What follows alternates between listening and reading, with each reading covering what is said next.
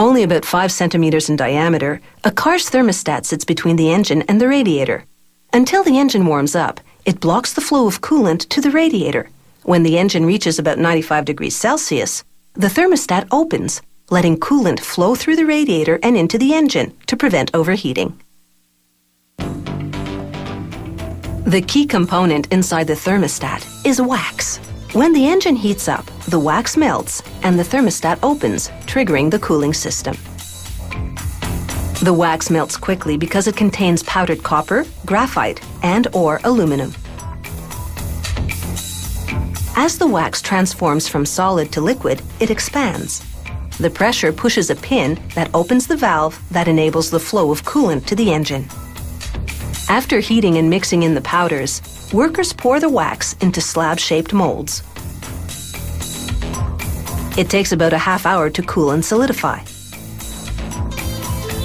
Then they extract the slabs and grind them up.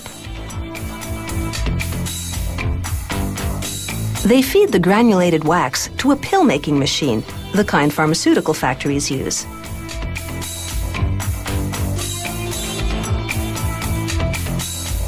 It compresses the granules into cylindrical pellets. Meanwhile, workers feed a copper strip into a machine called a high-speed transfer press. Its successive stations shape the copper cup that'll house the wax pellet.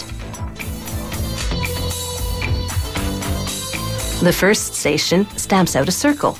The others progressively stretch and form the circle into a cup.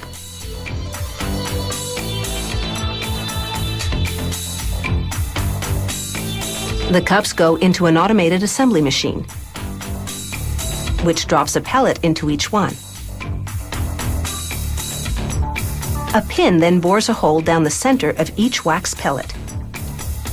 The machine inserts a rubber sleeve into the pellet hole and caps the sleeve with a brass cover.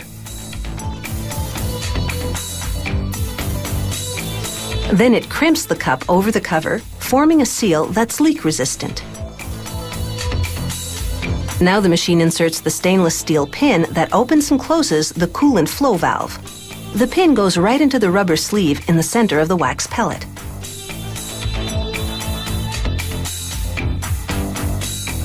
How do all these parts work together? The melting wax expands within the cup, squeezing the rubber sleeve. That forces the pin upward, opening the coolant valve. Now they heat the parts to the temperature at which engine cooling should kick in. A calibration machine squeezes the cup until the pin rises enough to open the coolant valve.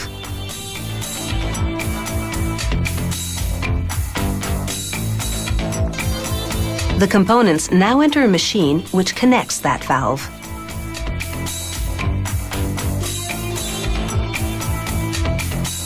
The valve is made up of 2 stainless steel pieces. The machine loads one on top of the other over the thin end of the cup.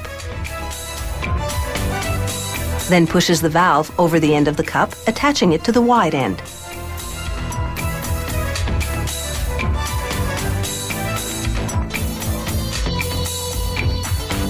On the left is before the valve installation, and here's after. Meanwhile, a press forms the top part of the thermostat, called a flange. It's made of stainless steel coated with a lubricant. As with the cup, a series of dies progressively forms the flange. Now for the final assembly.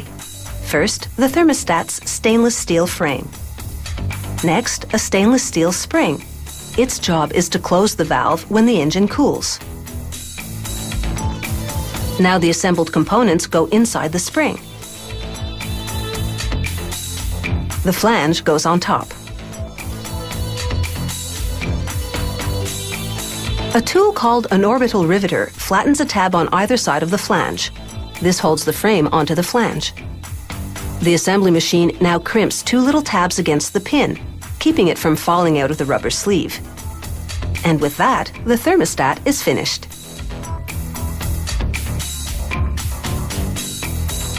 This demonstration shows how the melting wax pushes the pin upward, and when the engine cools, the opposite happens, so that even though you might boil over in heavy traffic, your engine doesn't have to.